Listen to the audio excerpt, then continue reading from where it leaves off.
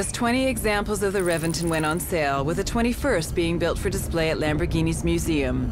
Costing $1,350,000 and looking more like a stealth fighter, this is the ultimate weapon in destroying motoring preconceptions. To ensure the Reventon was at least as fast as the LP640, its engine has been tuned to develop even more power.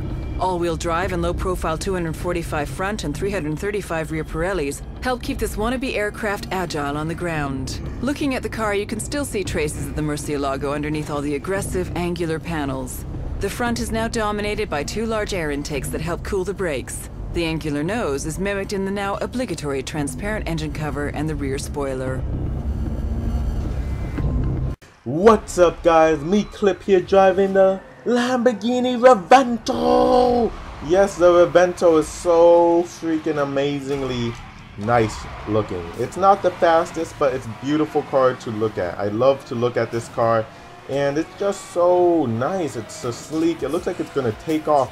You know what I mean? But I want to talk about Need for Speed The Run, and they released the Porsche 911 Carrera S. That trailer for that car looks so nice. It's just one of those cars that look like it's gonna be a key feature, a key car in the game, in the sense that first to get it is the first to the finish line. You know what I mean?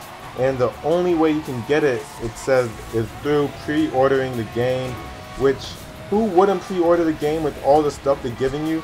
So now you get the Porsche 911 Carrera S, the Chevrolet Camaro ZL1, and the Lamborghini Aventador.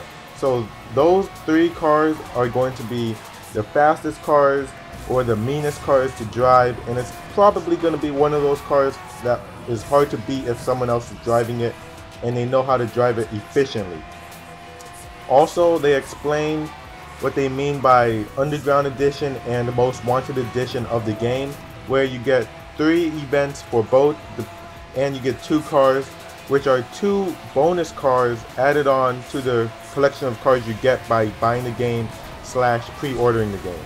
So the bonus cards you get for Most Wanted Edition is Most Wanted Edition BMW M3 GTS and the Ford Mustang Boss 302, which I looked at them and they are so nice. They look so fast too. They just have the nice decals on the side and all of that nice stuff. Also, for the Underground Edition, you get the Nissan 370Z and the Nissan Skyline GTR. Yes, everyone was like, I want the Nissan Skyline back. Nissan Skyline. And now they're bringing it back. So depending on where you pre-order, you will get either the Most Wanted or the Underground, those 2 bonus cars, plus the original cars that came with the game. And since you're pre-ordering, you get the freaking Porsche Carrera, the Camaro, and the Lamborghini. It is going to be a lot of stuff. So I advise you to pre-order this game, and I'll keep you up to date with all of the information every few weeks. I'm KLIP9040. Comment, rate, subscribe, tell a friend, and peace out.